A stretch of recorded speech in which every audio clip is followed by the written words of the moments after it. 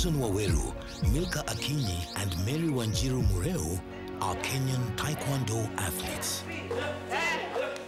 Each of these passionate athletes harbors a dream to win an Olympic gold medal in Taekwondo.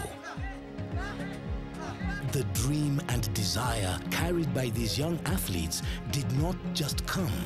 It was planted in their hearts and minds by a most unique, passionate coach, George Muriu. The driving force in George was the anger to achieve. For him, Taekwondo was life.